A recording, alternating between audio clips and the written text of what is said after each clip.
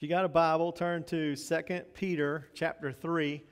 We are continuing our series in 2 Peter, and obviously we know that Peter wrote this letter, and it was one of the letters I haven't been able to teach through, so it's been neat to go through this and actually teach through it. And Peter starts off chapter 1, pretty much where he started off in 1 Peter, and pretty much where Paul starts out, talking about who Jesus Christ is. And just as important in that day, it is important as today that when you talk about your faith and you talk about someone else, about the gospel, and what I mean by the gospel is the saving message of Jesus Christ. Gospel means good news. And so when you talk about the gospel, the non-negotiables, right, we can differ on a lot of different things. Some people praise a different way. Some people, worship different ways. Some people pray different ways. Some people do a lot of different things in their service than we do. But coming together as Christians, the non-negotiables is the gospel, the good news, who Jesus Christ is, and the salvation that was provided in him. That's what Peter starts with. Here is this Jesus. He is all things that he said he was, and he is all those things. He has proved it to me, and you can know it as well. And in this salvation, if it's the real deal, these things will be evident in your life. And, in the Bible, anytime you have true salvation or authentic salvation, there's always a change. There's always something that happens in a person's life that produces a change. And that is not, earning your salvation. That is showing evidence of salvation. And some people, it's right away. There's a massive, evident change in their life. Some people, it takes several years to change. But for you as a Christian, if you've committed your life to Christ and you know the gospel of Jesus Christ, then it will eventually work its way out to where you can see these evidences in your life. You cannot be the same and know Jesus Christ. He changes your life. I saw before I came up here, Josh put on the live stream that the Ness family was worshiping with us tonight, all right? And so Josh and Courtney, most of you know, they had their baby, Malachi. And Malachi is at home, and yet when you think about I was just running down memory lane thinking about the first time I took Tucker home, and we got in the car and we went home. That's when it really set in that things were about to change. And boy, did they change. And they changed almost every area of our life. It changed, I even said before, it changed even my truck, my car, it just changes your timing, where you can go to dinner, how you go to dinner. It changes everything. It even changes your sleep patterns, right? And it changes all those things. And so when there's a new birth that comes into the family, it changes everything. It's the same with the new birth of Jesus Christ in your life. It changes everything. It changes the way you talk, changes the way you think. It changes the way that you view things and how you talk to people. And all those things change. And so Peter starts off by saying, here's where you are with Christ. It brings this change. And then he goes on the offense against the false teachers. He says, we're under severe persecution and trials and suffering. And, for me, I've learned in my lifetime that when there's suffering, there's trials, there's persecution, that's when the devil takes it up a notch. You know what I mean? Like, he is the ultimate cheap shotter, I like to say, Some people say don't kick somebody when they're down. Well, that's what he does. When he sees you're down or he sees that you're struggling, that's when he goes for the kill shot. That's when he works overtime. That's when he really, really ramps it up. And these believers here were going through extreme persecution. They were going through trials for being a Christian. They were going through extreme suffering. The government was put them under persecution. And so a lot of them was looking around saying, okay, is it worth it? Is this really worth it? Is this message of Christianity, is Jesus real? Is the salvation real? And Peter was saying, listen, take it from me. I've been on both sides of this. Jesus is real, and it's worth it. It's worth serving the Lord. It is worth serving him and suffering for righteousness than suffering for evil. And he says that in 1 Peter, and he follows it up in 2 Peter. And he begins to explain to them these false teachers that creep in and teach false doctrine. And we have seen it here in these scriptures, and we see it today. A lot of false teachings, a lot of different concepts of what salvation is, a lot of different concepts of the Christian life. And he's saying, be on guard, be ready, be watchful for them, because they need to know. You need to know who they are. You need to identify them, and you need to know that they're going to be dealt with. That God's justice turns slowly, but it turns surely. That it's going to happen. But we're going to continue that thought here in chapter 3, because we left off with Peter talking about how God deals with them, and we talked about the flood, and he's going to talk a little bit more about the flood here as well, and the judgment of the Lord. And he talks about how sure God's judgment is going to be, and how we can take comfort in that, and the second coming of Jesus Christ. So 2 Peter chapter 3, let me grab my Bible. I forgot my Bible over here. I would turn to it on my iPad, but if I lose my sermon, I wouldn't be able to finish. So 2 Peter chapter 3, beginning in verse 1, Peter begins to lay out this outline to stir us up and to remind us of these things. And so he says in 2 Peter chapter 3, he says, Beloved, I now write to you this second epistle. So epistle was nothing but a letter, in both of which I stir up your pure minds by way of reminder. So he's saying, here, beloved children, I want you to know this. As those who are in the Lord, I want you to know I'm writing this to stir up your pure minds as a reminder. A reminder of what? What are you trying to stir us up about? He says, I'm trying to stir you up about, verse 2, that you may be mindful of the words which were spoken before by the holy prophets and by the commandment of us, the apostles of the Lord and Savior. So Peter's saying, I want you to remember these things. I want you to stir you up to stop listening to the lies, stop listening to the false teachings, stop listening to the things that have no value. I want to stir you up or fire you up to go back and look at the established truths of the prophets, which by this time they knew what they were reading from the prophets in the Old Testament was true. And by this time, he was saying what we have said, directed by Jesus Christ as the apostles, right? We have spoken these things, they are coming to pass, and you know these things are true. And, you know, for us as Christians, that's one of the most important things for us to do, is to ask us, where do we find our assurance? Because you're going to need assurance, all right? And you're going to need that confidence of knowing what you believe and why you believe it. And the assurance comes, as Peter says here, I want to stir you up because you're focusing on all the noise. You're focusing on all the false teachings. I want you to go back and get into the Word. Get back into what the prophet said. Get back into what the apostles said, and get grounded in the Word of God, and let that stir you up.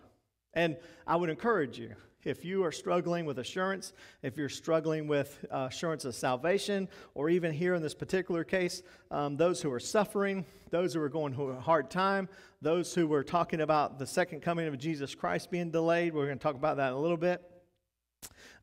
You can get so overwhelmed by all the false teachings that you forget what the Word of God really does in your life. And when we get to the Word of God, that's what fires us up. That's what gives us assurance. And that's why it's important. It's important to read your Bible.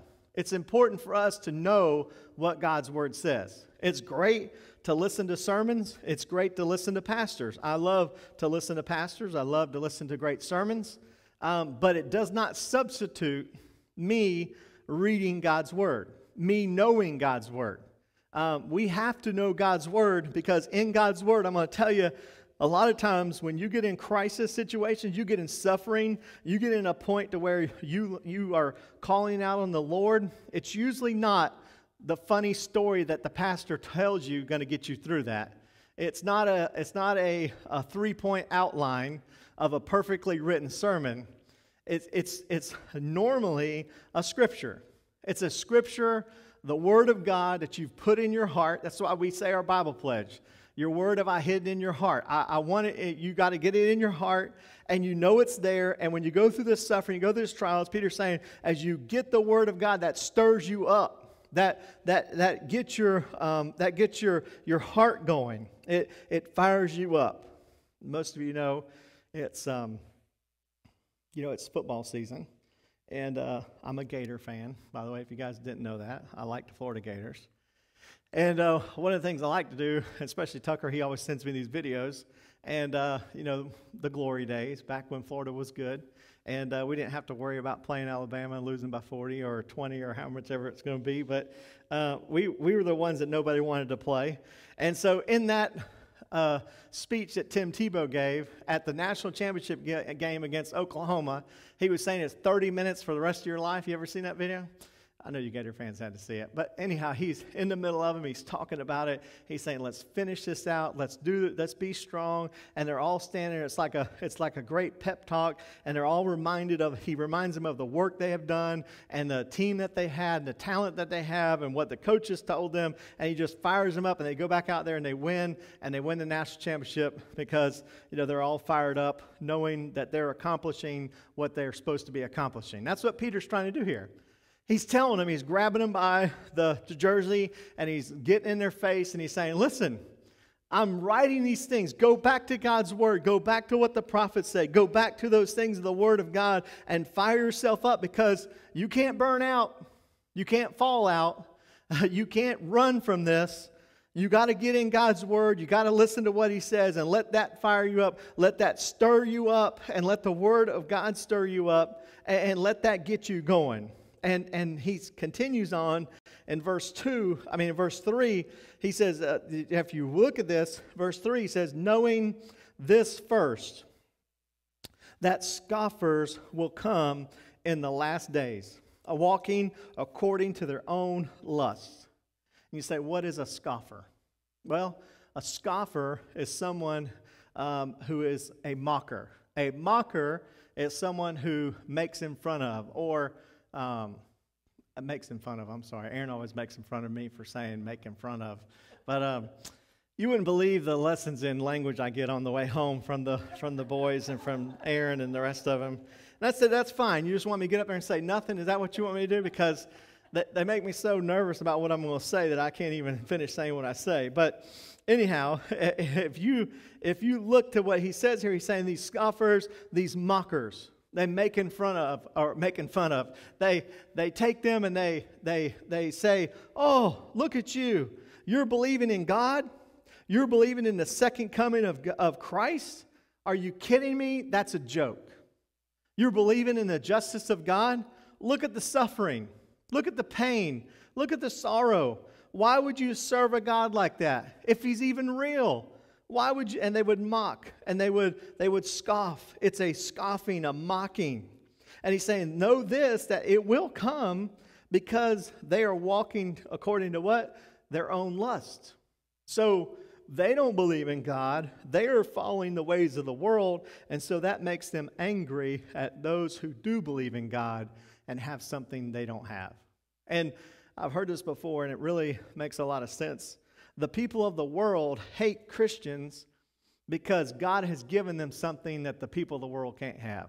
Because when you really think about it, the peace of God that comes, the joy of the Lord, the power and the strength of the Holy Spirit, that is something that is not available in the world. The world says, get more money, have more pleasure, have more fun, all these things, but yet it never satisfies. And so as they walk according to their lust, they become not happier and not more grateful and not more joyful. They become more empty. They become more painful. They become jealous. They realize there's something more to life, but they just can't find it. And when they see somebody who has it, it makes them mad. It makes them mad, and they scoff and they mock. And he's saying, listen, those who walk according to their own lust, they're going to scoff and they're going to mock. Now, I don't know about you, but if you watched the news lately, or you have talked about biblical principles in any sort of public setting, if you've talked about them in any sort of platform other than a home or a Christian church, you realize that the scoffers and the mockers come out really quick. All right, they are there, loaded and ready to take their shots. As soon as you say you believe in God, or as soon as you say you believe in Jesus Christ, be ready. The mocker's going to be there, and the scoffer's going to be there. And back earlier in the 70s and 80s, it was, and even earlier than that, it really wasn't popular to be a scoffer or mocker. But as the 90s come in and as the 2000s roll in, the more that they knew Christianity stood and the things you stand for in Christianity, the more the mocking and more the scoffing. And so what it's done is it's watered down Christianity. And so now there's not a whole lot of scoffing and mocking to Christianity that we call in America, because it's so watered down that all they could say is, we love everybody. God is love. You're loved. We're loved. Stay as you are. Be who you are. Be happy. That's what Christianity in America is now. But when you stand up and you say you believe in the Word of God, you believe in Jesus Christ, you believe there are standards and convictions, be ready for the scoffers and the mockers. And they come from everywhere. And you know what's so amazing to me is that you take people who do not get along with one another, and when they come against a Christian, that they'll join up together to go against the Christian to scoff and to mock.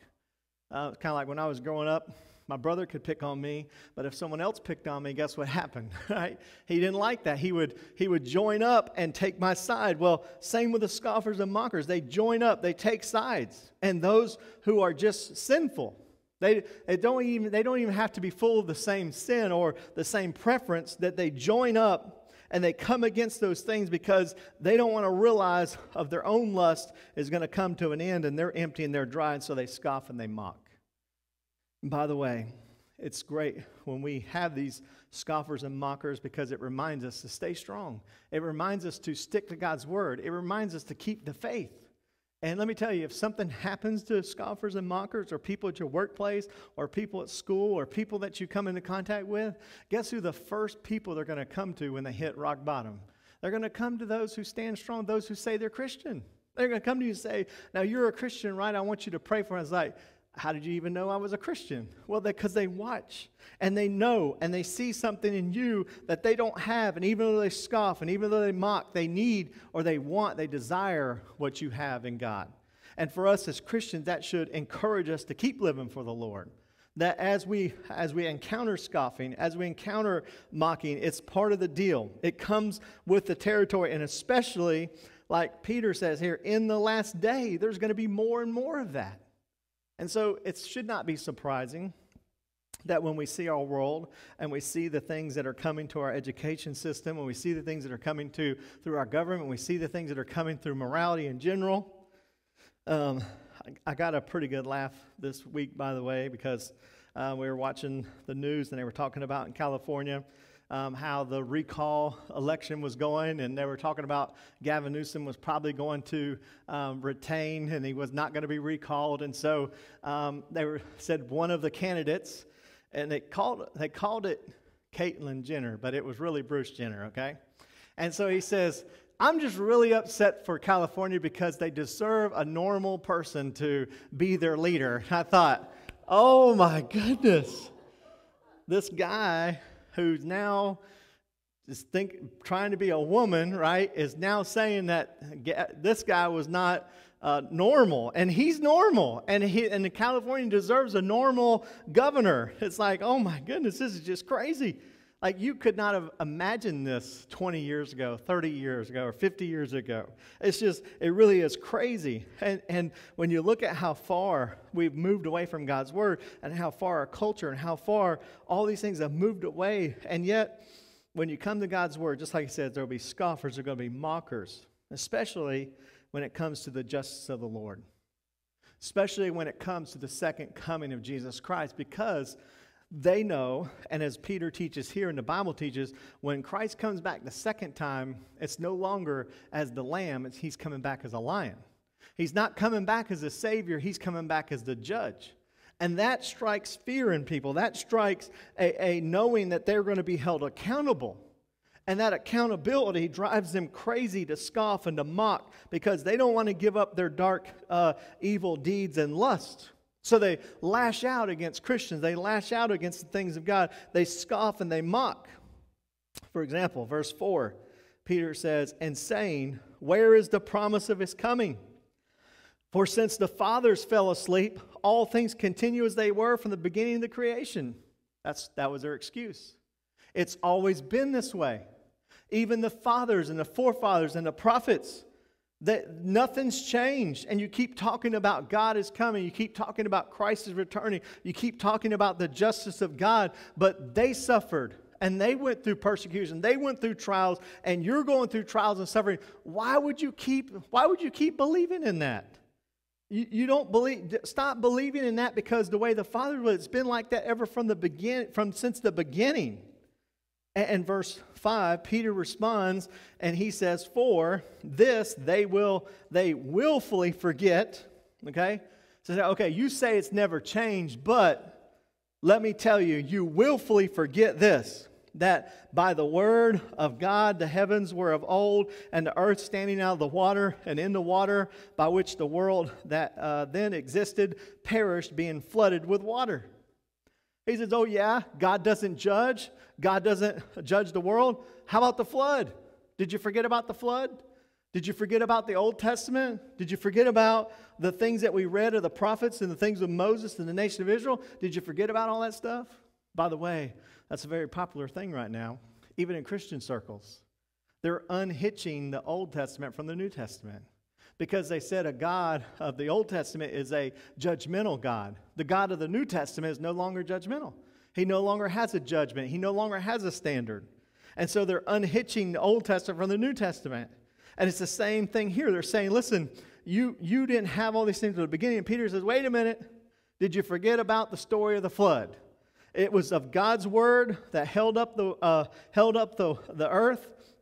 And when he spoke, the world that existed perished. The judgment of God wiped it out.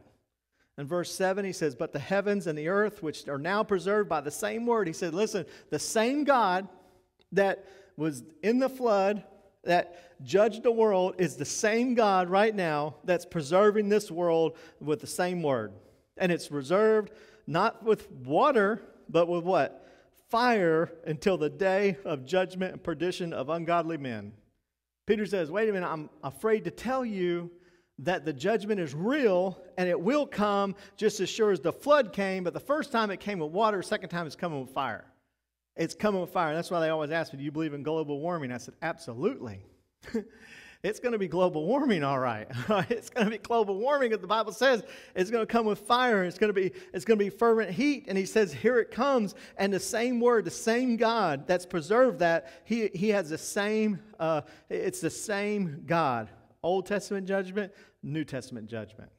And it's reserved for the perdition of ungodly men. So he's telling them, don't fall for the trap. Don't fall for the trick. Don't fall for the false teachings. And it's tough to. He says not to do it, but yet it's hard. I know it's hard personally. I know it's hard when you see others suffer, when you see others go through hard times, when you see others and you go through this process. And Peter's saying, listen, you got to hear it. You got to know it. It's going to happen. Just as sure as you could read it then, it's going to happen now. And in verse 8, he says, but beloved, do not forget this one thing, that with the Lord, one day is 1,000 years, and 1,000 years as one day. He says, don't forget, we're bound by time, but God is not bound by time.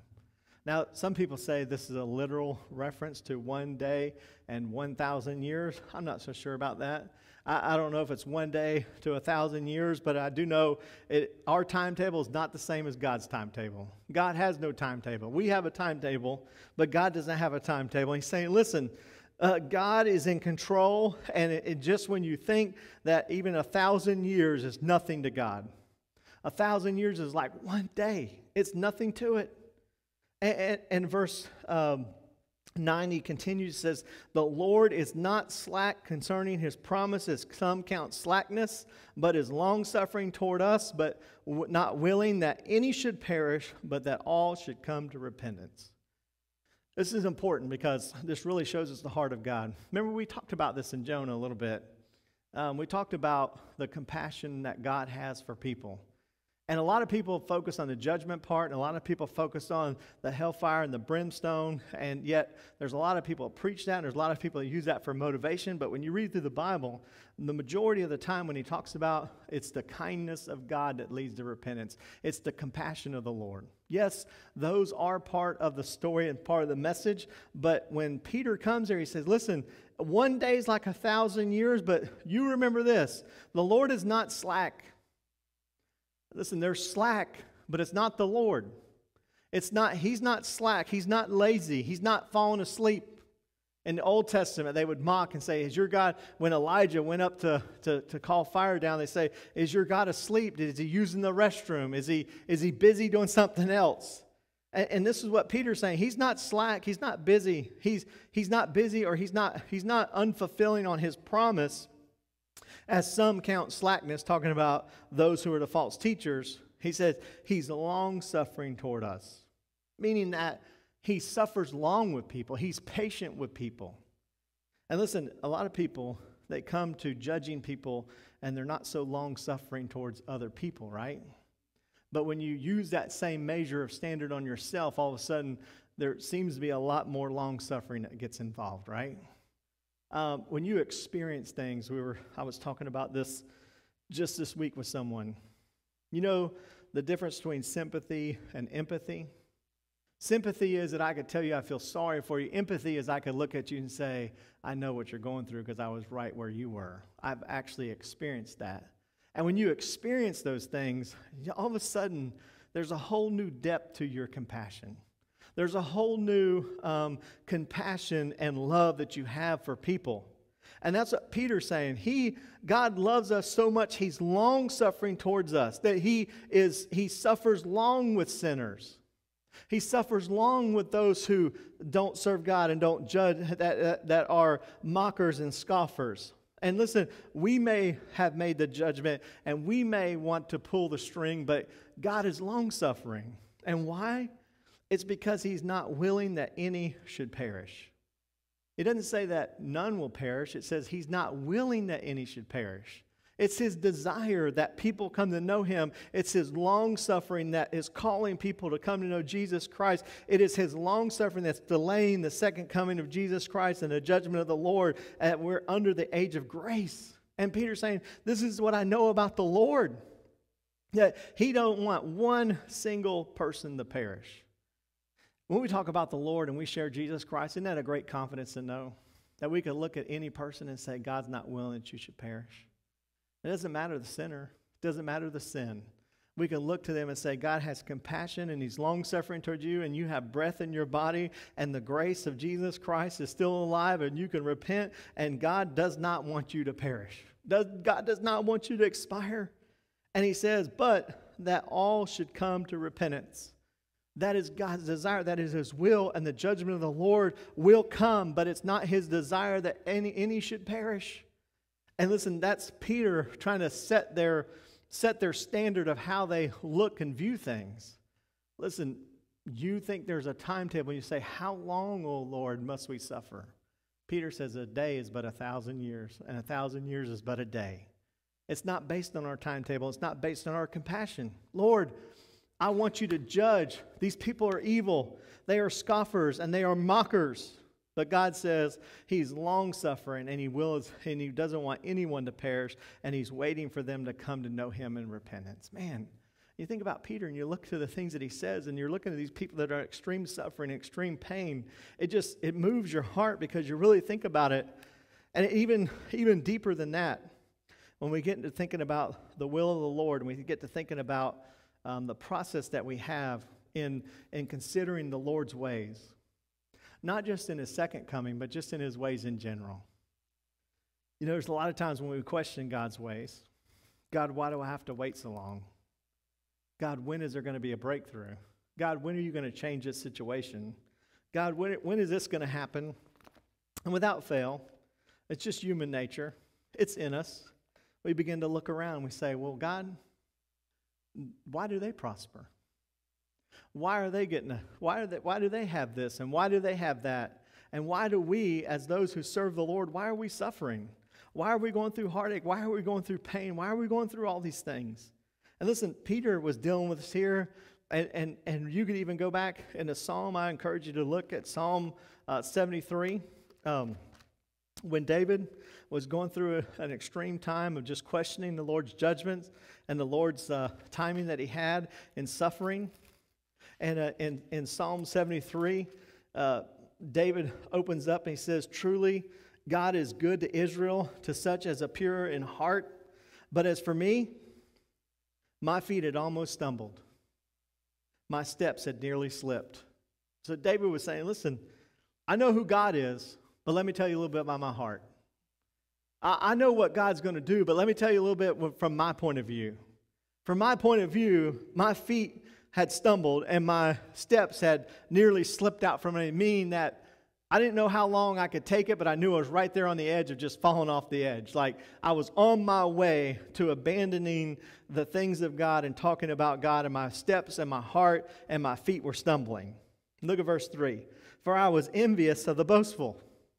He said, man, here I was being, humble and serving the Lord, and yet here was the boastful. And they in the second part of verse 3, "I saw the prosperity of the wicked." And it's easy to do. It's easy to look, and it's easy to say, look how prosperous they are. Look how great the wicked is. Look how the evil is succeeding, and those who are serving the Lord are suffering. It's easy to do that, and it's easy to fall into that trap, just like David said, just like Peter's saying. And he says in verse 4, he says, look, there's no pain in their deaths. Their strength is firm. They're not in trouble as other men. They're not plagued like other men. Their pride serves as their necklace. Violence covers them and like a garment. So he's saying these people are prideful. They're violent. They're bragging. They're boastful. Verse 7, "Their eyes bulge with abundance. They have more than heart could wish," right? He said, man, they have it all. They have everything. They have all this stuff. "They scoff and speak wickedly concerning oppression. They speak loftily." Verse 9, "They set their mouth against the heavens, and their tongues walks through the earth." So verse 10, "Therefore his people return here, and waters full of a full cup and drained by them." He's saying, so these people go and they're prospering and they're full of wickedness, they're full of pride, and they have all the things of life that you think anyone could ever have. And we who serve the Lord are coming back like empty cups. Like we can't even get a little water to fill our cups, that we're coming back empty. And David's saying, I'm returning and my cups are drained. Verse 11, they say, "How does God know? And is there knowledge in the Most High?" Saying they're mocking him. You're serving this Lord and you can't see you're prospering. You can't see the things that you have, and you're suffering. You're going through pain. How well is that? And his people turn there and he's saying, how does God know? Where is even God? Verse 12, "Behold, these are the ungodly who are always at ease. They increase in riches. Surely I have cleansed my heart in vain and washed my hands in innocence." David's saying, listen, surely this was just, why did I even do this? I've washed my heart, I've cleansed my hands, I've searched the Lord, but yet I'm still suffering. They're still prospering, Lord. What in the world? Like I'm looking at this, I'm trying to add it up, and it just don't add up. Like, I don't understand how I can serve, how I can believe in the Lord, how I can claim your promises, and yet they're prospering, and yet I've cleansed my heart, I've asked the Lord to cleanse my ways, and yet here I am. Verse 14, "All the day long I've been plagued, and I'm chastened every morning." It's like, man, it's like everything's caving in on me, everything's falling in on me. This is all in vain. Verse 15, "If I had said, I'll speak thus, behold, I would have been untrue to the generation of your children. When I thought how to understand this, it was too painful for me." He's saying, listen, I was so caught up with this stuff, it was so painful to me, I couldn't even talk about it. I don't know about you. There's been times in my life when I've got to a point where I can't even talk about it. Like, I used to think, reading the story of Jacob when it said he wrestled with God, I thought, I wonder what that really means, I've had a few wrestling matches at night with God. Have you? I was like, God, man, I was wrestling with things. I mean, tough things, hard things. Look into the things that's happened in life and the suffering and the pain that you see people, and not just yourself, but godly people and children and all these things. You're going, God, where are you? What are you doing? And David's talking about the same thing. He's saying, listen, it's so bad that I got to a point where I couldn't even talk about it. It hurt my heart so bad. I was so discouraged that there was nothing left I could say. But there's hope. Look at verse 17. He says, until I went into the sanctuary of God, then I understood their end. Wow. It's the same thing Peter said. Peter said, in the world you add it up, it doesn't add up. But when you go to God's Word and you have the presence of God in your life, all of a sudden, when you get in the presence of the Lord, then you understand. Then you get a picture, not just what's here on this earth and not just what we see, but to the unseen. We see the things that are temporary, yet we must be looking to the things that are not temporary. And when we focus on God, not so much that our situation changes, but yet our perspective changes. Look at what David says now. He says, surely you set them in slippery places and you cast them down to destruction. Oh, how they are brought to desolation as in a moment. They are utterly consumed with terrors, and as a dream as one awakes. So, Lord, when you awake, you shall despise their image. Thus my heart was grieved, and I was vexed in my mind. I was so foolish and ignorant, and I was like a beast before you. David's just confessing, Lord, I'm sorry. I had the wrong perspective, and now once I've been in your presence, and now I understand the Word of God, and I have the hope of eternity, it changes my whole perspective.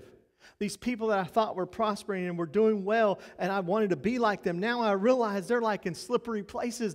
They can fall at any moment. When your judgment comes, they're going to lose. And he says, my heart grieved, and I was foolish for even thinking of that.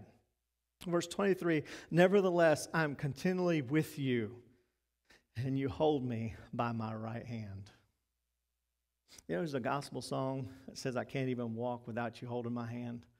And, you know, I think of that picture every single time that, you know, even when we can't walk, you know, God pulls us up by our right hand and helps us walk through the things of life. I mean, it comes and it's tough. And he says in verse 24, you will guide me with your counsel, and afterward receive me to glory. Whom have I in heaven but you, God? And there is none upon the earth that I desire besides you, Lord. My flesh and my heart may fail, but God is the strength of my heart and my portion forever. For indeed, those who are far from you shall perish, for you have destroyed all those that desert you. But it is good for me to draw near to God, and I have put my trust in the Lord, and this, that I may declare all your works. Man, you want to talk about a turnaround? Man, David went in saying he was slippery, sliding slope, and his feet almost stumbled, but he come to the presence of the Lord and understanding God's will and his way and his word. And he said he got into the presence of the Lord, it changed his whole perspective. He looked and he says, my heart and flesh may fail, but God is the strength of my heart and my portion forever. Listen, for Peter, this was real. Do you know why this was real for Peter? Because less than a week after he wrote this letter, he was executed. He was martyred. His sentence was already full. He knew what was going to happen to him. He knew it when the Lord told him back when he met him on the shore after his resurrection, and he knew it now, and he said, listen, this is real for me. All these games that people are playing in the world, and you know, that's what it is. It's just games. People try to look happy. They try to look prosperous. They try to have peace, and they try to have all the things, but you know what? All of it's temporary. All of it means nothing. All of it's going to come to an end. And they may live like it's never going to come to an end, but it comes to an end.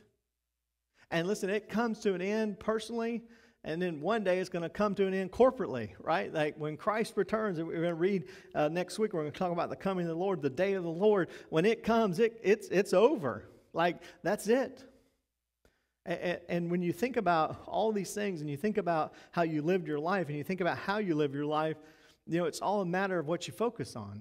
It's all a matter of what you believe. And if you believe God, and you believe the Lord, and you believe the things of the Word of God, Peter's encouraged us, look to those things. And like David, if you look to the things of the world, and you get in suffering, you begin to think of worldly things, guess what's going to happen to you? You're going to stumble.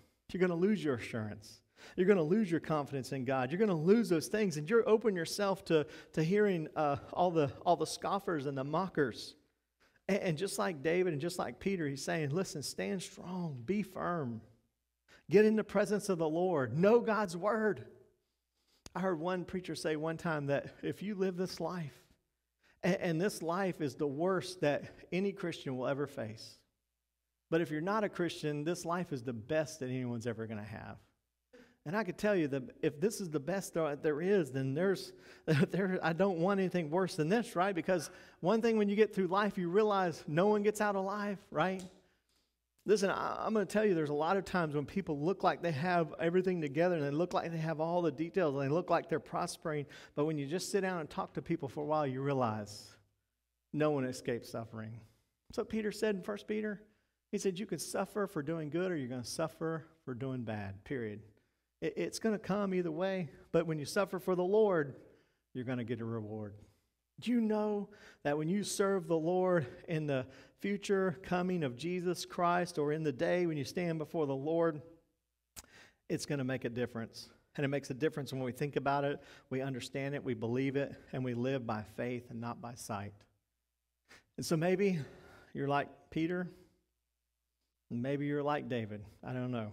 Maybe you looked and your feet's stumbling and your feet's beginning to slip and you just need to say, wait a minute, what really matters in life? What really matters with what I do and what God has given me? And yet sometimes with our timetable we say, you know, God, I wanted this done 5 years ago, 10 years ago, 20 years ago. But we got to realize it's God's timetable. God is never early and He's never late. He's always right on time.